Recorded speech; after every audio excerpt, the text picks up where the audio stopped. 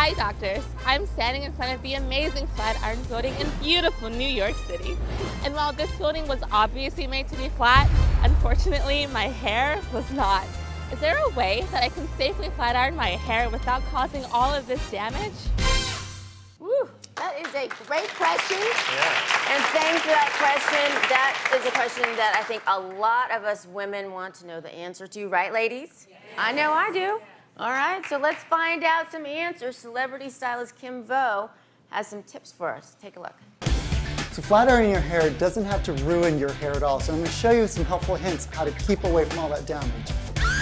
You've got to protect your hair. From 12 inches away, spray a heat protectant or hairspray on dry hair, and it's going to be a barrier between the hair and the flat iron. Use a ceramic iron. The ceramic plates cause a negative ion reaction to the hair. It closes the cuticle and smooths out that hair. Turn down the heat. Hotter is not better when it comes to ceramic irons. You cook a turkey at 350 degrees, so imagine what it's doing to your hair. Use a low temperature setting under 350 if you can.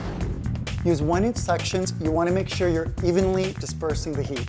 You never want to go over the hair twice, so just use one steady, smooth stroke and swipe that gorgeous hair right into place. And use a little hairspray to seal the deal, and voila. Remember, flat irons aren't supposed to be used every day, so save them for special events or just once a week.